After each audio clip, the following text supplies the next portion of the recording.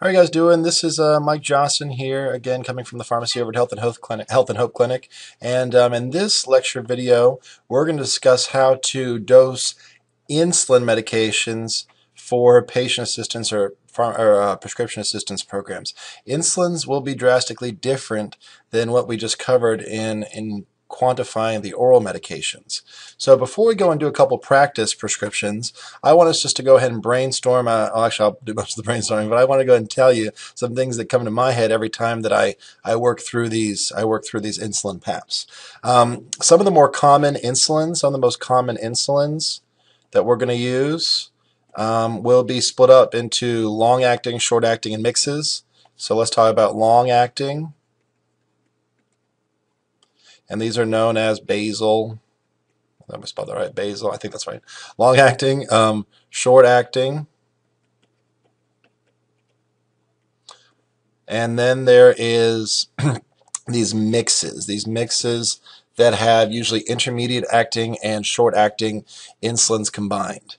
So when we talk about long acting, there's going to be two specifically that scream to my head that we use most frequently, and that's going to be Levemir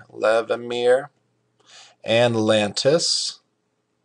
Levemir and Lantus. The most common short-acting that we use is definitely Humalog. It's definitely Humalog. Very, very common short-acting insulin that we use. Some there will be convolutions thereof. I've seen Humulin used, and I've also seen Novolog.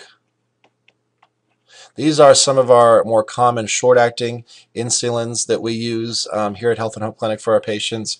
We have a lot of them, and it makes it pretty nice to work with because we do have a little bit of an extra quantity now. We've gone ahead and grabbed some up.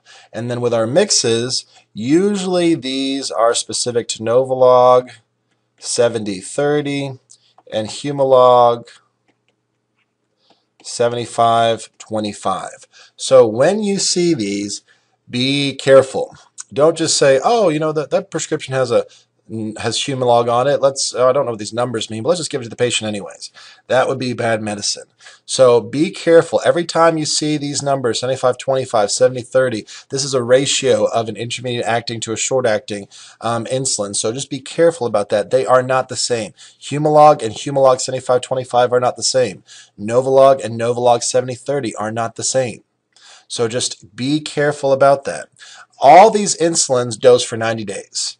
So all insulins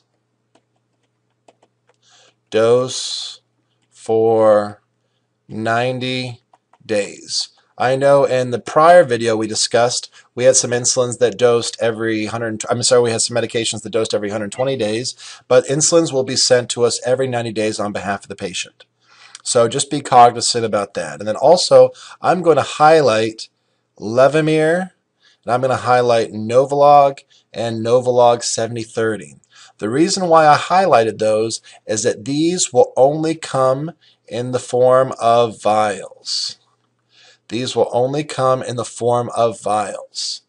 Insulins, as you probably saw in my lecture 13, which is the vials versus the pens, this is something specific. So each one of these come in two different forms. Levemir, Novolog, Novolog 70-30, the mix, they all come in both vials and pens. However, the drug companies now are restricting them. They're saying, you know, if you're going to be on these drugs and you're getting them for free, we are no longer going to give you pens. Most of our patients like pens. They really, really do. They're easy. You can keep them in your pocket. You know, it's not difficult. You don't have to have a separate needle and separate syringe to withdraw the protein from the vial itself. So these are great. However, they only come in vials. These guys come in vials or pens. So these guys come in vials or pens. So all the ones that I guess I'll highlight, or I'll just circle in red. Lantus, Humulog, Humulin, Humalog 75-25. They come in vials or pens. So I do forecast that probably in the months to come that most of these will eventually become vial only. So that's the reason why I usually recommend to our providers. I say, is there any play we could possibly write for Lantus over Levemir? Because we can still get Levemir as a pen. Can we write for Humalog over Novolog? Because we can still get these as pens. So that's often why I try to help our patients, especially with ease and compliance, by recommending some of the more feasible short actings and long actings, and even the mixes that can come in pens, because the patients like it. It makes it a little bit easier. And these are very, very expensive. They're ungodly expensive. So this is just a quick summary that comes to my head when I think about the different types of insulins we use. There are other types of insulins out there. There's Baida. There's so many different types out there, but these are the most common ones that we use here at Health and Hope. Most of the insulins do have patient assistance programs that are available to them. However, these ones we use very frequently. Sometimes we get a lot of extras, so it's just easy to keep this in our fridge. And we often use these when it comes to starting off a patient. Many times our patients do not know they were diabetic. We have a lot of new onset cases.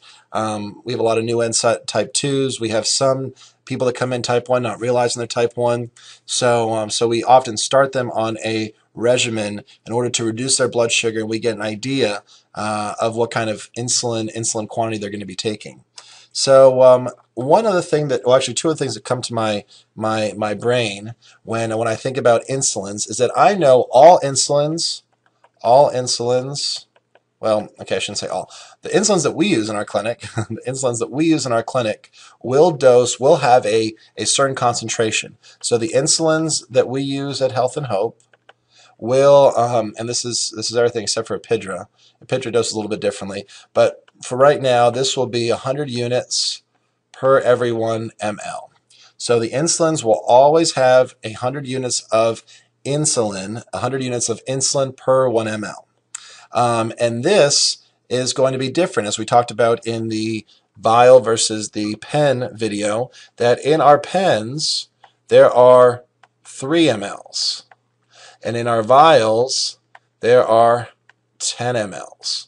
So each one of these has a different quantity of insulin within the vesicle that gives it. So the pens only have 3 mLs, the vials have 10 mLs. So you see that the vials contain a little bit more than 3 times the amount of the pens. They are just a little bit more cumbersome because the vials, you actually have to have a separate syringe and separate needle to remove and evacuate the insulin and then inject it into oneself. So they're not as easy to work with for some of our patients. So let's think about this. If the pens have 3 mLs, we know that we have 100 units per every 1 ml, and we have 3 mLs per pen. We know that we would have 300 total units of insulin per pen. So 1 pen will have 300 units of insulin. If we look at the vials, we know that there's still going to be 100 units per 1 ml, but we have 10 mLs per vial, so we will have 1,000 units per vial. 1,000 units per vial. So this is going to be the quantity, the concentration of units of insulin per pen, units of insulin per vial. So just keep that in mind as well as we progress through this lecture in regards to the insulin dosing. And then last, I remember in our EMR, which is Med Services, when we input prescriptions, the insulin quantity is based off of mLs.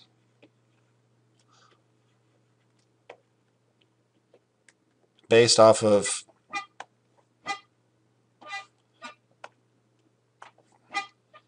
mLs. So even if you give the patient, so for every 1 pen that you give the patient, you're going to input a quantity of 3. For every 1 vial you give the patient, should be 1 vial. For every 1 vial you give the patient, you're going to give them a quantity of 10. So just be careful about how this works. And again, as you get a couple of these, get some practice, work with a pharmacist, work with a provider, work with a nurse. They can all help together. It's definitely a team collaborative effort, and it's a lot of complicated calculations, especially if it's the first time you've ever done it. So just take that into consideration as you go ahead and do these. So now, since we've gone over some of the important facts in regards to insulin and dosing, let's go ahead and try a couple practice prescriptions. So notice here, hopefully we can all see that. Notice here we have a test patient. The drug is Novolog 7030 pens. The SIG is to take 30 units, SQ BID quantity 30 pens for 1 year, and this is written by Dr. Cotty. Okay, so some things are flagging in my head. Notice Novolog 730, he wants pens. He understands that patients are more compliant when they have pens. They definitely are. It's easier to have and keep on you. But as we go back to the first video, we know Novolog only comes in vials. So one thing is that I would ask Dr. Cotty is whether or not he wants to keep a prescription that only comes as vials. It's okay to engage conversation with the providers. It's actually encouraged. Our providers are really awesome because they love to educate, they love to teach, they really like helping people, and they like helping people more than just dosing and giving them medicine. They like to teach. Teaching is a form of helping. It's a form of learning. So this is something they like doing. So never feel trepidatious asking a provider a question, or even offering your 2 cents. It's a collaborative effort. So in the first circumstance, I would have said, Dr. Cotty, would you prefer writing for Humalog 7525? It's another one of those mixes that has a short acting and the intermediate acting. But let's pretend that he says, no, we've tried him on Humalog 7525. He doesn't respond as well. His blood sugar levels don't respond as well. He's dead set on having Novolog 7030, and that's okay. But in this circumstance, remember, this only comes as vials. So in our EMR, as we will do this separately, the name of the drug will just be Novolog 7030. It will not be Novolog pens, because if we try to apply for the pens, it will get denied. Novolog, Novo Nordisk, which is the company that sends, the manufacturing company that sends Novolog, and they produce Novolog 7030, and Novolog, they will not send the pens. They will deny it, and then the patient won't have anything. So be very cognizant. This only comes in vials. So in order for me to determine, so the question that we need to ask ourselves is, how many vials, it's horrible handwriting, sorry about that. How many vials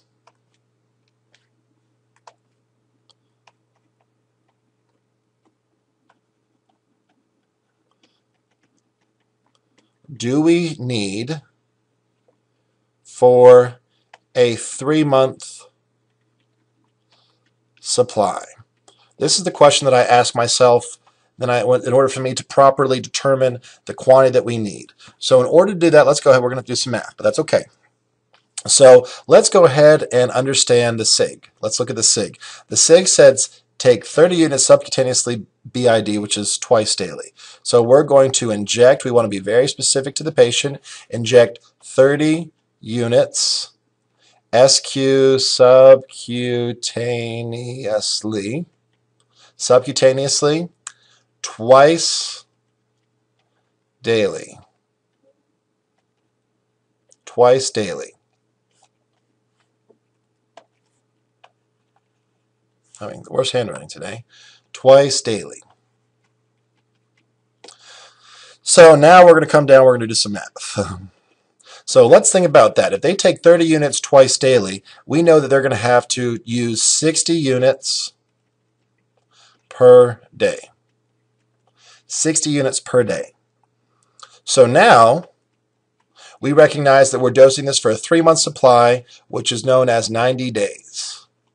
3-month supply, 90 days. Don't say, oh, what happens about 31? I know a lot of you people that are learning say, what happens if we have 31 days or 29 days? The average over the entire year, they will actually supplement accordingly. So we assume a pharmacy month is exactly 30 days. So we're going to say that a 3-month supply will be 90 days. So we're going to have to multiply this times 90 days to see how many units they're going to use per order, per shipment. So we say, okay, 9 times 6, 54, add 2 zeros. So we know that we're going to have to use 5,400 units for the entire 3-month period, for every 3 months. So that's how much the patient needs. So hopefully, I forgot to say this at the very beginning. Hopefully, you asked Dr. Cotty if we've had the patient on this, that we don't expect the patient's dose to increase that much. That this is a dose that the patient and the provider feel comfortable with in order for obtaining from the drug company. The reason being is that it creates a lot more of a cumbersome effort if we have to go and cancel this application and then rewrite it because the patient needs 70 units of subcutaneously twice daily. So hopefully this has been achieved and they've got them on a good regimen, and this is a consistent amount of insulin they're going to be taking, and it won't increase that much. So again, offer these ideas, talk it out with the providers. All of this is important for the patient to make sure that we get for the patient the correct amount of insulin. So it's very important. So always ask questions. Never feel bad asking questions. So we know that this patient's going to use 5,400 units per every 3 months. So let's think about this. We know that as a vial, there will be 10 mLs. There's going to be 10 mLs, which equivocate to 1,000 units per vial. We realize that we're going to use 5,400 units per 3-month period, and the vials come in 1,000 units. So if we want to calculate how many vials we need, I'm just going to pull up the daily calculator right here. So normally here we will need to divide. So notice we will have 5,400 units per every 3 months, and we're going to divide that by 1,000 units per vial. Notice my units cancel. So I know that I will have 5,400 divided by 1,000, and we get 5.4 vials. The vials will shoot up here per every 3 months. 5.4 vials per every 3 months. So we know that they can't ship 0.4 of a vial, so we're always going to round up. So we will need 6 vials. I'll do it down here. Probably my face is in the way. We know that we will need 6 vials per every 3 months. 6 vials for every 3 months. So now we have to recognize the quantity to enter into our EMR. If we know we need 6 vials for every 3 months, we know every vial has 10 mLs. So we know 6 vials, and every vial has 10 mLs. We know that we're going to need a quantity of 60. So the quantity we would enter into our EMR for this prescription would be 60. So quantity would be 60. The prescription length or the prescription days would be 90, and then refills, we always know we'll refill every 3 months, so refills would be a value of 3. And we're going to go through and enter this in our EMR in another lecture, but I just wanted to bring that to your attention. That's how we calculate this dose. So we're going to have to input a value of 60 for this prescription. And again, this is something we're going to see very frequently. We do a lot of PAPs for insulin. So now let's go down to our next video. I'm sorry, our next prescription. So notice this is Lantus. So our drug that we are going to be working with is Lantus. So notice the provider, Dr. Ham, Jessica Ham, did not indicate whether or not she wanted vials or pens. So what I always like to do is I always like to default to the vials. I'm sorry, I always like to default to the pens. The patient likes the pens. They're very easy. They're nice to work with. So hopefully we recognize now that if we default to the pens, we're going to input the drug Lantus Solo Star. So Lantus Solo Star will be the drug that we will input. So Lantus Solo Star will be the drug. We are not going to use just the Lantus form. We're not going to use that because this is indicative of the vials. This is indicative of the pens. So every drug has a vial and a pen form, but the pen has a different name. For example, Levemir is Levemir Flex Pen, but we can't get Flex Pens anymore. Humalog says pens. I'm sorry, Flex Pen as well. We can't get those as well. One thing that we could look at is the route of administration, and I will show you this on the video when we go ahead and input these in here. That is also abbreviated ROA. When the pens are used, the route of administration will be SOLP. which stands for solution pen injection. And for a vial, it just says SOLN, which just stands for solution. So this is specific for the pens. So that'll help you figure this out as well. So let us look at the SIG. The SIG here is going to be inject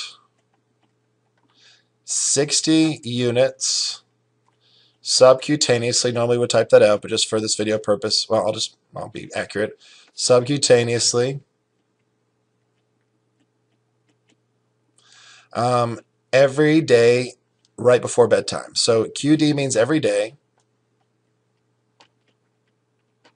And QHS means at bedtime or before bedtime. The reason why Dr. Ham would have written this is because she wants to emphasize to the patient that it's important to be consistent with these long-acting insulins. You don't want to take one day at 10 in the morning and the next one at 7 p.m. at night, because these are designed to last for approximately 24 hours. So you want to do this every day at approximately the same exact time. So that's why she indicates at bedtime.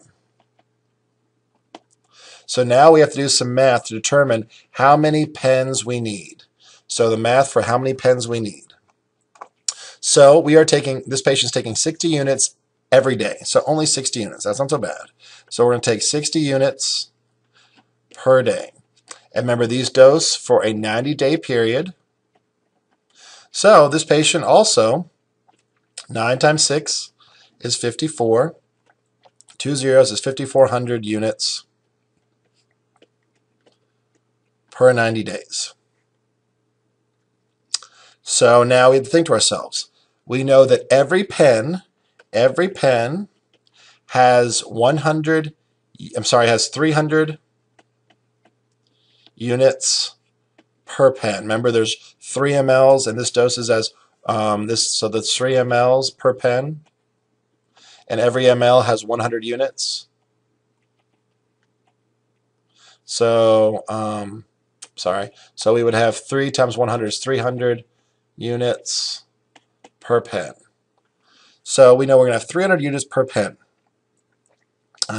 So in order for us to determine how many units per 90 days, how many pens per 90 days, we're going to take 5,400 units per day, per 90 days, and we divide this by 300 units per pen.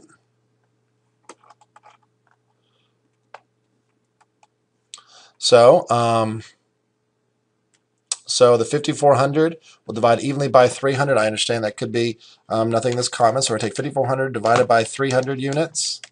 And we know that we're going to use 18, the units cancel, pens per 90 days per fill. And this is 18 pens per fill. So that's how many pens we will need for this patient every 90 days. Every 90 days is considered 1 fill.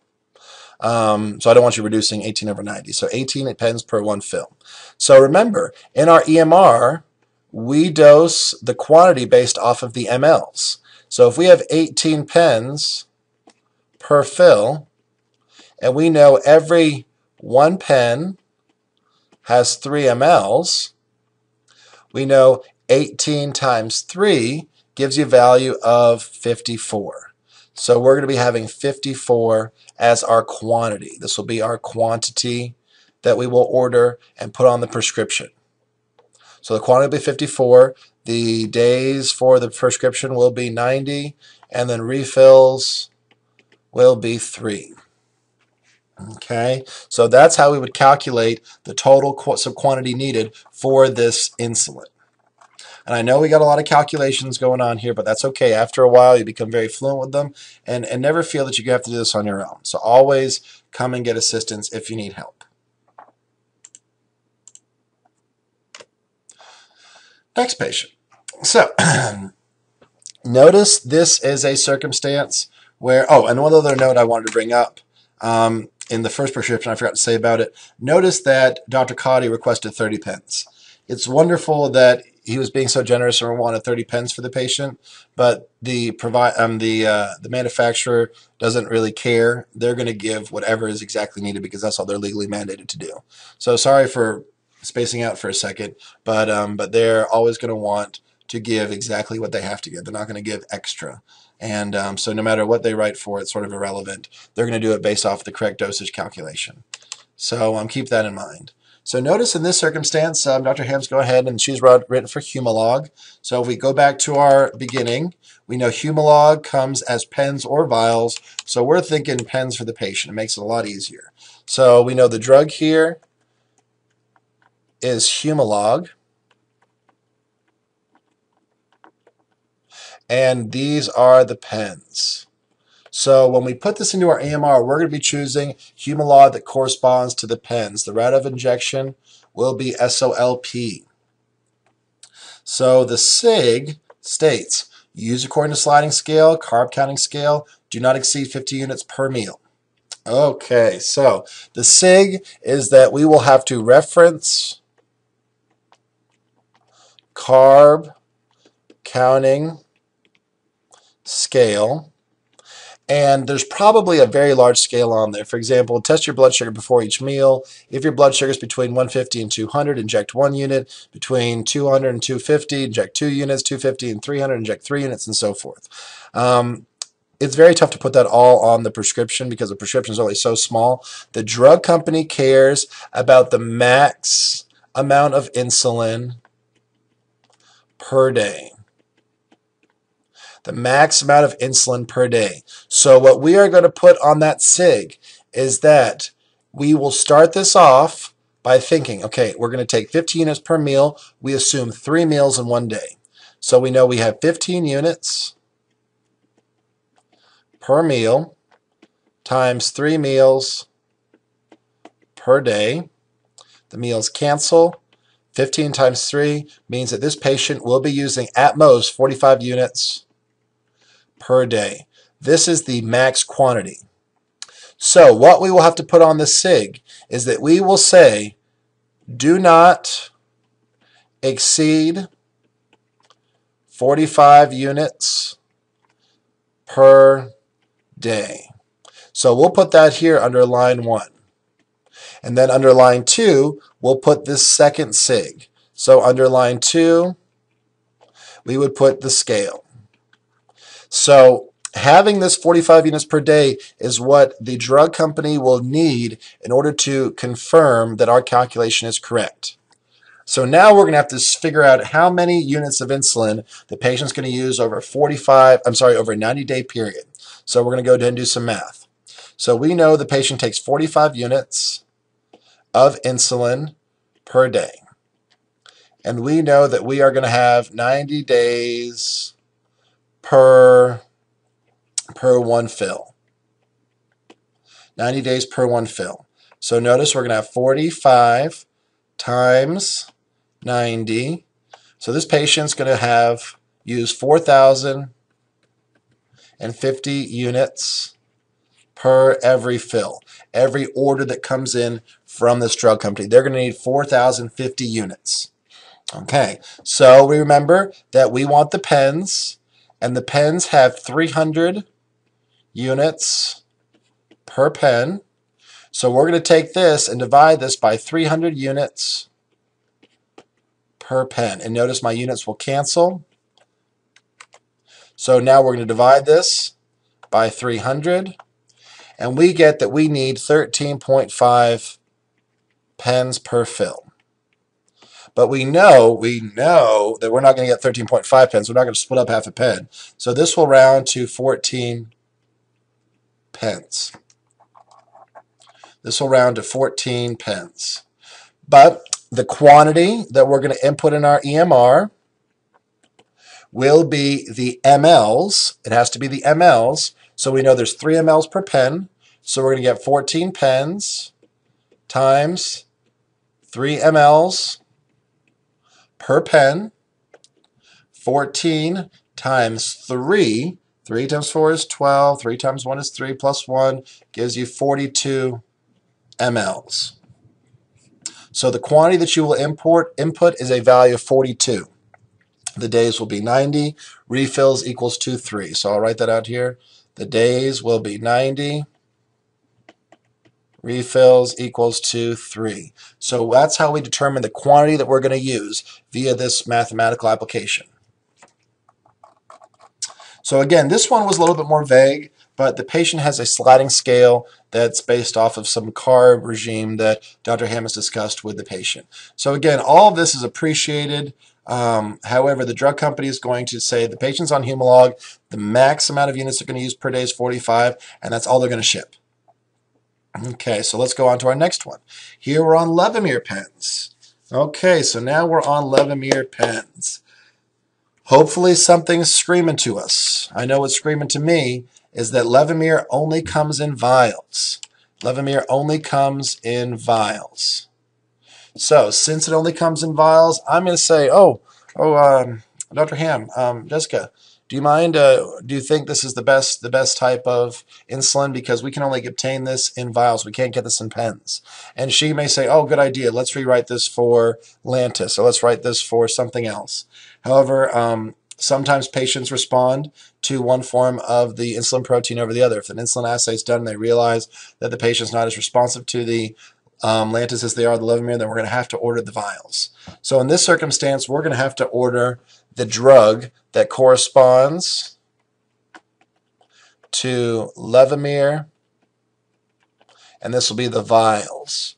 And the route of administration for vials is always SOLN. So SLLN. So that's how we know that we're also corresponding to the Levemir vials. Okay, so now we're going to analyze the SIG. And remember, if we're in vials 2, we're thinking we have 10 mLs per vial, which means that we have 1,000 units of insulin per vial. So the SIG here is going to be injected 50 units subcutaneously twice daily. So we're going to inject 50 units subcutaneously. And I know she didn't write SQ on here, but we can automatically assume it's to be subcutaneously. We don't want to have the patient giving it to them intramuscularly or intravenously. So we're going to make sure to emphasize subcutaneously, but always check with the provider to make sure that's what they want. Inject 50 units subcutaneously. BID means twice daily. Inject 50 units subcutaneously twice daily. So I know that she wrote for 25 pens. Just because she wrote for that doesn't mean we're going to get it. Actually, we're not going to get it. And then we have 3 refills. So now we have to calculate the amount of units we're going to use per the 90 days for the fill. So if we have 50 units twice daily, over 1 day, we know we're going to use 100 units per day. 100 units per day. And we know we have 90 days per every fill. So this means that we're going to have 90 times 1,000, which gives us 9,000 units per fill. Big dose. 9,000 units per fill, not 90,000. 90,000 units per fill. That's a big fill. And if we assumed that we were able to get the pens for this patient, let's think about this. 9,000 divided by 300 gives us a value of 30. We would need 30 pens for this patient. That means they'd have to send 30 pens for us. That's a lot of pens. But remember the vials come in a larger form. So in the vials, we know that we're going to have 1,000 units per vial. So if we want to find out the amount of vials, we take the total amount of units that we need per fill and divide it by the total quantity of the vials. So we're going to have 9,000 units per fill and divide that by 1,000 units per vial. My units cancel. 9,000 divided by 1,000 gives us a total of 9 vials per fill. So we know this patient will need exactly 9 vials every time. So they can send 9 vials in a small little package, or they can send 30 pens. And we know why now. These drug companies do not want to send pens. They're not going to send pens because it's just going to be more expensive. It's just more costly because each one of these insulins have to come in a frozen cooler because they have to stay cold because the protein gets too hot, it denatures, and it's nowhere near as effective, and it could actually cause some problems. If the patient were to inject it, we wouldn't want that to ever happen. So we never want to give a denatured insulin. But we know that here we can either send 30 pens, we can send 30 pens, or they can send 9 vials. But now we have to calculate the pharmacy quantity. So we have to calculate our pharmacy quantity. Remember, we know that for every vial, we will have 10 mLs. 9 times 10 gives you 90 mL. So we're going to input a quantity of 90. The days for this prescription will be 90, and refills will be 3. So in this prescription, even though she wanted to get 25 pens, we would actually have needed more. If we were to obtain the pens, we would need more than 25. 25 seems like a lot amount, and it normally is, but this patient's on a lot of Levemir every day. So we would have to obtain 30 pens, but since we can't get pens, we're going to have to get the patient vials. So that leads to the conclusion, the last prescription, I believe that's, oh no, we have 2 more. So we have 2 more prescriptions, and this one is going to be a Humalog pen, and it gives a sliding scale. So just to save us time, I know the drug here that we're going to indicate will be the drug here will be the Humalog pens.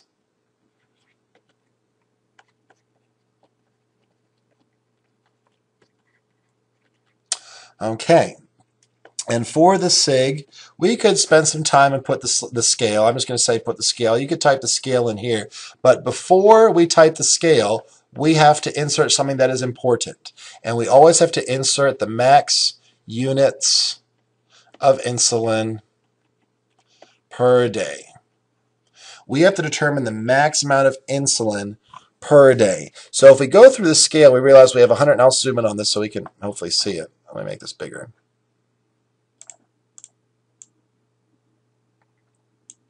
So we can see this. So the drug is Humalog pens. The sliding scale means if your blood glucose is between 150 and 200, inject 1 unit, 201 to 250, 2 units, all the way down to 5 units. But she put a little asterisk here at the end. It says, do not exceed 5 units per meal. So Dr. Hewitt says, you know what? We're not going to exceed 5 units per meal. She doesn't want any more than 5 units per meal. So that gives us the max dose per meal. So we will have to insert with the SIG before we go ahead and do anything else with the sliding scale that we will say do not exceed, ready, be careful here, 5 units per meal, assume 3 meals per day, 15 units per day. So that's the first thing we're going to put in there, because when we print our prescription for our drug companies, they're going to see this, and Dr. Yard is going to sign off on it. So we went ahead and calculated that for her. So if we use 15 units per day, and we want to dose for 90 days, 90 times 15, we're going to get out our calculator, 15 times 90 means that we're going to use 1,350 units per every fill. All right, so 90 days would cancel, so this will be per every fill. So this patient needs 1,350 units for every 90 days. So we have to obtain that. And we know it's Humalog. We can obtain pens. This is a relatively small quantity, and this is actually much more convenient for the patient to have when they're only injecting a couple units when they're eating. They might be at work and they go to grab some lunch. They check their blood sugar and they realize it's 200. So if it's 200, they're going to have to inject 2 units. And eventually the patients start to know their bodies. They start knowing what their blood sugar is going to be, and they start controlling their diets. So they almost a lot of times they don't even check their blood sugar. They just know at lunchtime they expect to give themselves 2 units. At dinner time they're going to have to give themselves 3 units. Breakfast they may just have to give 1 unit. They're going to see that's pretty consistent. So we just have to get them the insulin, and then they can usually take a lot of it from there. So we know that for every pen, we know there's going to be 300 units of insulin per pen. So we're going to divide this by 300. The units cancel. So we're going to get 1,350 divided by 300. So we're going to divide this by 300. And we know that this patient only needs 4.5 pens per fill. And that's not so bad. That's just a box. And that's a pretty good, well-controlled diabetic. I'm betting that they are a type 2 and probably trying to get their, probably trying to be under good control. So they only need 4.5 pens for every 90 days. That's not so bad. So now if we want to find the pharmacy quantity,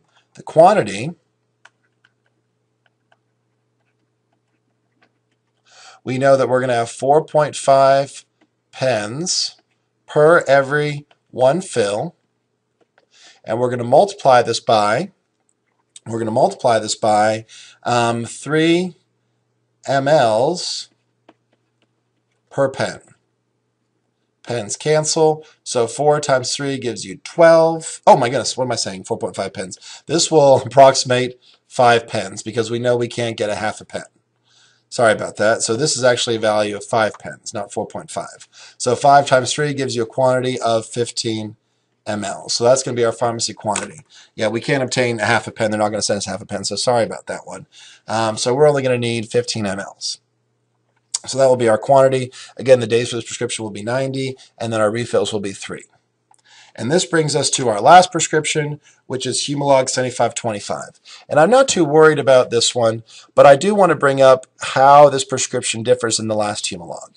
And notice this drug is the Humalog mix, the 7525, and this will be the pens. And we still can obtain any of the Humalogs through pens, so we're safe there.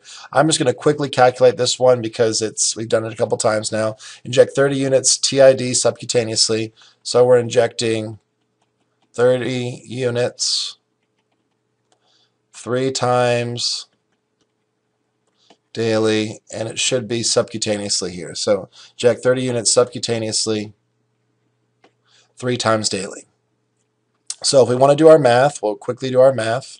We know that we're going to take 30 units times 3, so we're going to use 90 units a day. Well, that's a lot of units.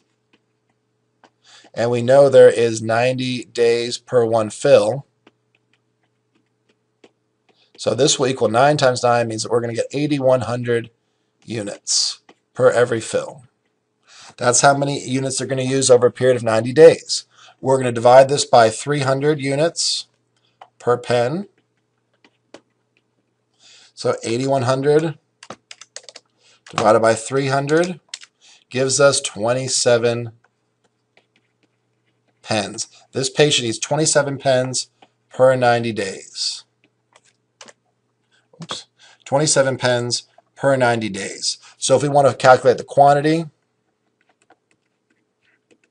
we know that we're going to need 27 pens, and there is 3 mLs per pen. So 27 times 3, so we know 7 times 3 is 21. 3 is times 2 is 6. Add 2 gives you 81. So we're going to be using 81 mLs.